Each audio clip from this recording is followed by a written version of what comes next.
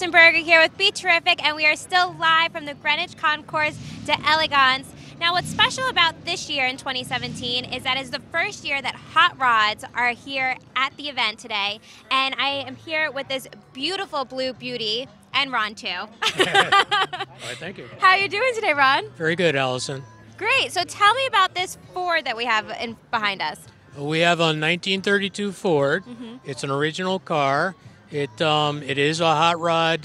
We've owned this car for 45 years. Now, what actually defines a hot rod?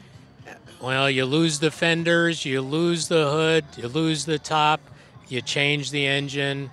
You make it a lot different than an original old car. Okay. Now, did you do that to this? Pretty much, yep. As a kid, when I found it back in 1972, I took it and built the pieces into what you see behind us. So you've had it for quite some time. Yep, 45 years as of this year. It's like your baby. It's definitely part of the family. Do you have a name for her? Not really. No? No. Just the Ford? Yeah, that's it. Just the hot rod. The Roadster. The Roadster. The Roadster. I like it. I like it. And the color is great. Is this the original color it was in? No, this color here is a mix of the Ford Grabber Blue around 1970. Always liked that color when I was in high school.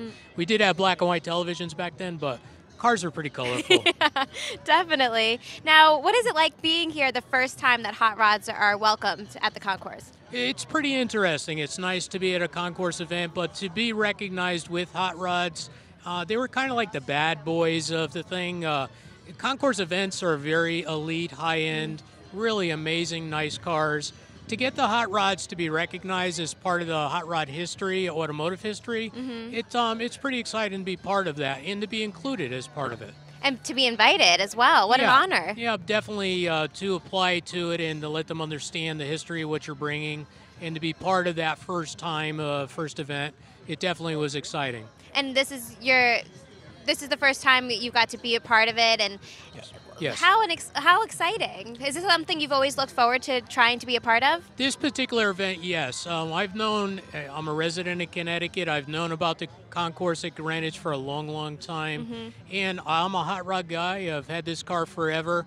And I've always felt that the recognition of hot rods, the old drag cars and things, definitely need to be recognized and the public get to see it. Right. And for Greenwich to finally make the decision to include this as part of automotive heritage, it really was a great opportunity to finally say, well, here we are. It's a great opportunity. So how cool do you feel when you're driving this car around town? It is neat. It is neat to drive a car like this. You know, I use this daily if I can, if the weather's nice. There are people who will give you the thumbs up and recognize it. You know, you got to drive down the interstate with it. You really have to be cautious of who's looking at you and getting closer to you with their cars. So you have to be aware, but it definitely is a trip to be in a car like this, for sure. How exciting. And for so long, too. So what's your favorite memory that you've had with this car? I've had an awful lot of memories. I've drag raced the car. We've driven to California and back in the car. Oh, wow. Drive in California at the Pacific Coast Highway. Oh, that must have been beautiful. Go to Seal Beach. Things like that here Connecticut is cool in the summertime. For us, car culture, hot rods, California was the place. To get the opportunity to do that with your hot rod, that was priceless. That's definitely was cool. Awesome. So what's one thing that's really special about this car that you wouldn't know by just looking at it?